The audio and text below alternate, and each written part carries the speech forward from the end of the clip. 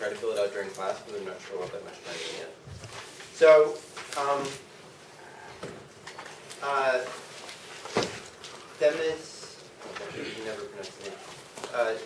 Themistocles? Themistocles here? No? Okay.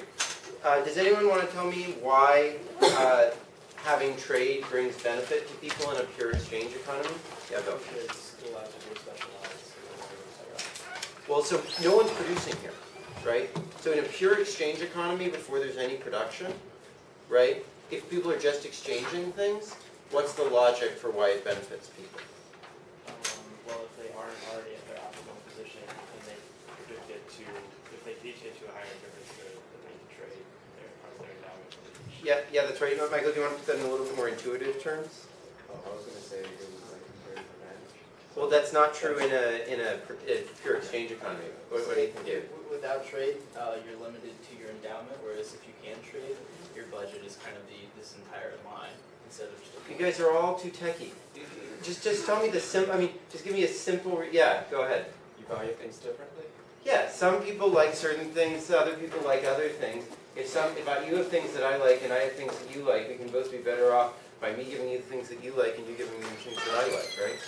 And that's the basic logic. I mean, you can formalize it in all the ways you guys have been talking about, but that's the basic idea. So trade allows us each to have more of what we value. And a simple way to represent this was the Edgeworth box, right, which you guys were talking about. People have indifference curves between the different goods. They start with some endowment and they can trade up to a higher indifference curve, and they'll always trade at a point where their two indifference curves are tangent, because that's the point where they're both tangent to the prices at which they trade, right? And that's an optimal point because when their indifference curves are tangent to one another, there's no way that without moving me to a lower indifference curve, I can get you to a higher indifference curve, right? So, I mean, that was just what you guys did last term. Now,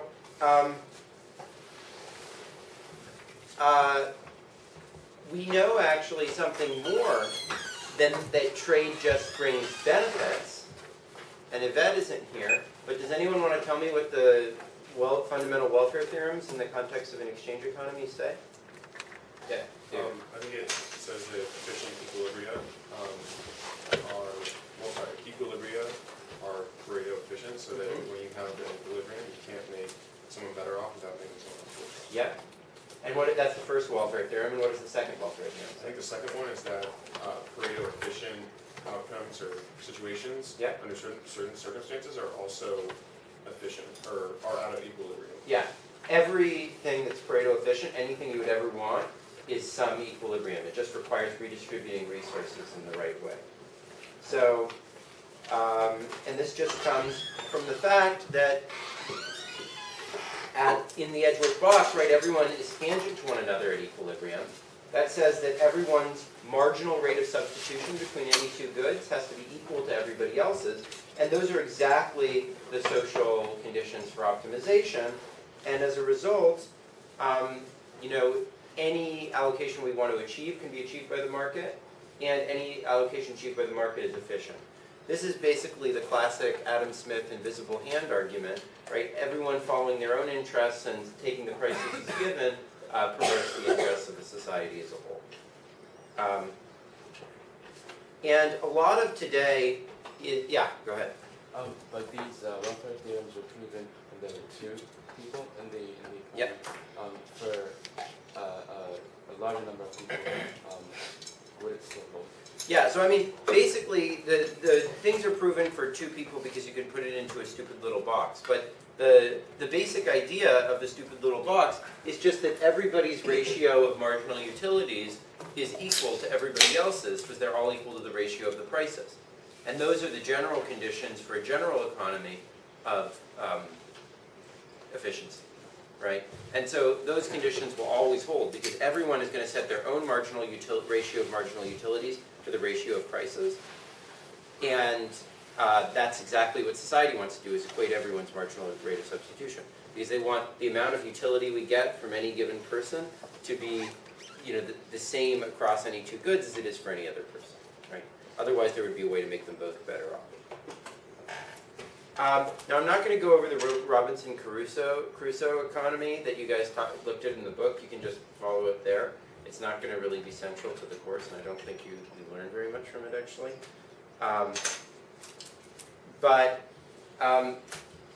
What I do want to talk about is the existence of equilibrium. So the book, the existence of equilibrium depends, or seems to depend at least, on having these very smooth demand functions and indifference curves and so forth. Because imagine that there was a kink in one of these indifference curves, or there was a jump or something.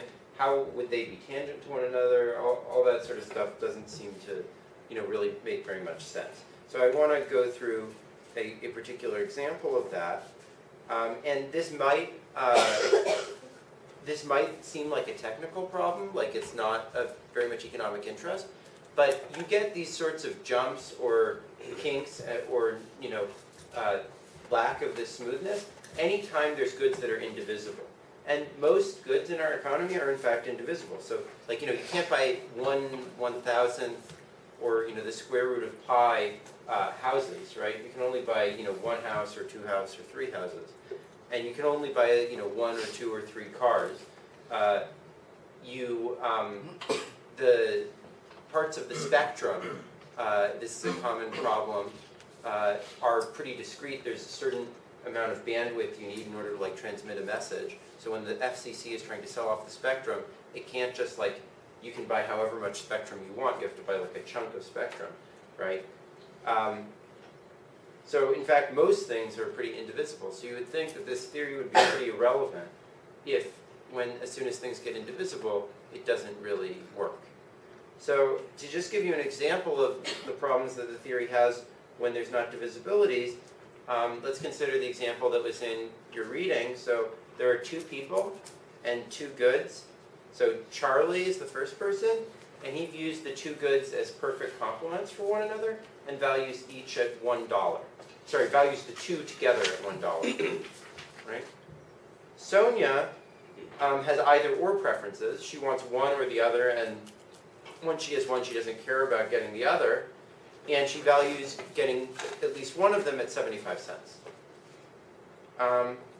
So there's no equilibrium in this economy. And Sung-ho? Is Sung-ho here? No, Sung-ho is not here. Okay, does anyone want to try to explain why there's not an equilibrium in this situation? Ben? Because their curves will never intersect, because they never have the same marginal rate of substitution, because they don't value the thing at the same price. So she would never sell it, and he would never buy it. Yeah, so take us through, imagine that the prices were 75 cents for each of them. What would happen? He would try and buy two of them. Well, he wouldn't try and buy any, because he'd have to get both of them. That would cost him $1.50, right? Right. And she would be just indifferent to having them or not, and so no one would end up with the goods, right? So she would only want one of them. He wouldn't want any, and there would be one left over. So that couldn't be the prices. So imagine we lower the prices. How about if they were, 25 cents each? Well, then everybody's going to want them, and there's going to be excess demand. How about if they're 50 cents each? Well, that doesn't work either, because she wants to buy one of them then, and he's going to be indifferent to buying one or not. And so there's no way you can get an equilibrium in this economy. At any prices, either Charlie's not going to be willing to buy, or Sonia's going to be willing to just buy one of them and not buy the other, yeah. And so there will always be excess demand or excess supply, and there's just no equilibrium. Does that make sense to people? Okay. Now, so if either price is below 75 cents, Sonia will buy one, but not the other. And Charlie will only buy them together, and only if the total value is below $1. And the efficient thing is for Charlie to have both of them, right? Because the maximum utility Sonia can get is 75 cents. Charlie can get a utility of $1, so it's more efficient for him to have both of the goods.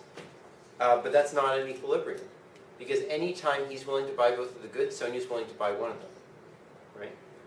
So the problem here is really not the fact that the goods are indivisible. The real problem is that there are only two people. And it's never reasonable to think of a market economy with only two people. Think about what Charlie would do. So imagine he had both of the goods. You know, it's not like he would probably hold on to them. But you know, if he was going to sell them to Sonia, he would try to figure out what's the maximum I can get out of her. I'm going to try to figure out what price I should be charging. On the other hand, if Sonia started with the goods, she'd say, oh, Charlie values it at $1. Let me offer both of them to him at $1. I'm going to be better off than that. So, you know, as soon as you get away from like there being a large number of people who take prices as given, it's very easy to see that there would be something that could be worked out in this case, right? The only problem is coming from the fact that we're assuming people are price takers, which is totally unrealistic when there are only two people, right? So this situation is really more of a monopoly or duopoly situation or something like that, which we'll talk about in later lectures. But in order for something to be competitive, there should be many, many people, not just two, right? So let's now suppose that there's a continuum economy. That is, that there's a ton of people, but they're sort of similar to this. That is, there's 0.5 of people in society are like Charlie, 0.5 of people in society are like Sonia, and there's enough of each good to satisfy half of people, right? Now, Terrence, could you tell me what the equilibrium looks like in this economy? In the reading, I think it says that half, all the Sonias will be satisfied because they are willing to pay 75 cents Yeah. for each, for one or the other. Yeah. And all the Charlies only willing to pay 50 cents Yeah. for one or the other. So after all the Sonias are happy, then buying what they want to buy, half the Charlies are going to come into the market. So only half the Charlies will be satisfied, half the Charlies will have none, and all the Sonias will have bought a good. Yeah, that's exactly right. The one point to notice, though, is that half the Sonias end up with good A, and half the Sonias end up with good B. So, and the reason why that's efficient is pretty clear, which is, yeah, just as Terrence said, each Sonia is willing to pay 75 cents sort of per good, whereas Charlie is really only willing to pay 50 cents per good, because he needs both of the goods in order to be happy, right? And so it makes a lot of sense to satisfy the Sonias first. Now the Charlies only like the package, so you want to satisfy the Sonias equally from the two different goods so that you have as many packages to give to the Charlies. And so that's the efficient thing, but can that be an equilibrium? Well, yeah, it's very simple. So imagine that the price was 50 cents for each of them. Then Sonia would be indifferent between the two goods, but would definitely want one of them. So half of them would be happy taking one good, and half would be happy taking the other. And the Charlies at those prices would be indifferent between having the package and not having the package. And so half of them would be happy to take the package, and half of them would be happy not to take it. So that's an equilibrium. So now a natural question is, what happens when the prices are 0.5 and 0.5 in the finite economy? How come that's not an equilibrium there? David, what do you think? The prices of each good are 0.5? Yeah.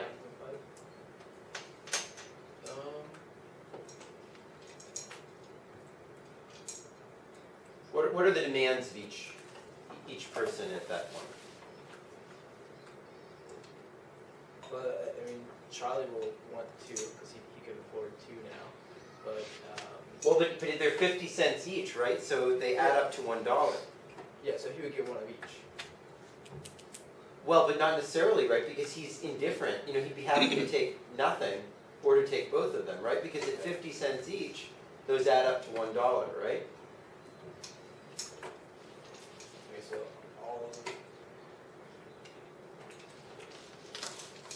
all the Sonias are willing to pay more than that, so they buy it as much as they can. Well, the Sonias are willing to pay more for one of them, but not for both of them. So they either want 1 of A and 0 of B, or 1 of B and 0 of A, right? So, okay, so what did we just say? We just said that the